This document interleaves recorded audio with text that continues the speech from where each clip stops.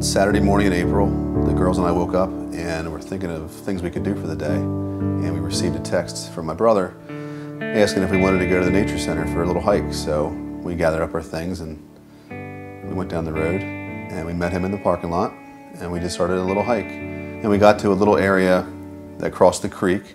It was where an old bridge had collapsed and it was kind of filled with concrete and rebar and steel.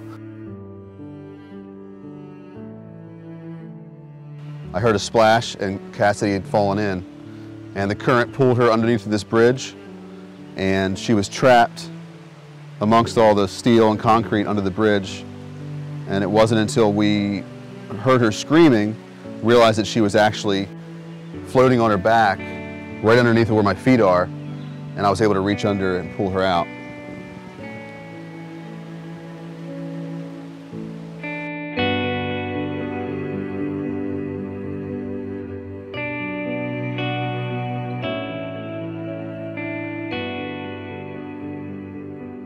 Listening to Josh and his story with Cassidy, one of the life-saving things that Cassidy did that she learned here at the YMCA is she turned over on her back and she floated and she screamed out for help, and she was able to stay like that until Josh, her father, was able to reach her. All right, you guys ready to go? Yep. Okay. That speaks hand in hand with what this upgrade is all about, that it really focuses on the safety and keeping kids safe in and around the water, and really being comfortable swimming on your stomach and putting your face in the water. And it really focuses on a true progression of swimming with a sense of achievement throughout the levels.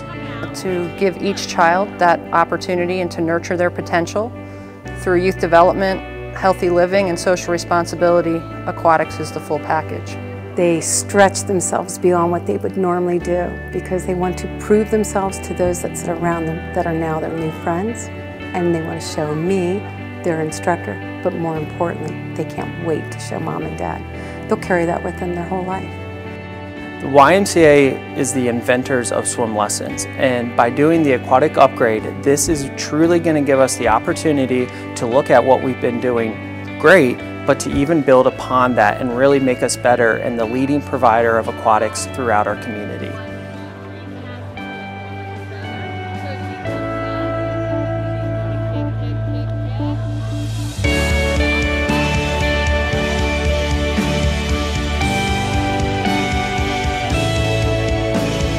I was going to walk away from the nature center without her in my arms. And to finally hear that scream, so thankful that she managed to save herself. And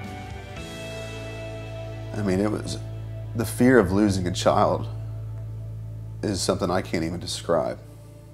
I can't thank the YMCA enough for teaching not only my daughter, but for teaching thousands of other kids the same lesson, that it's because of the YMCA that my daughter is still alive today.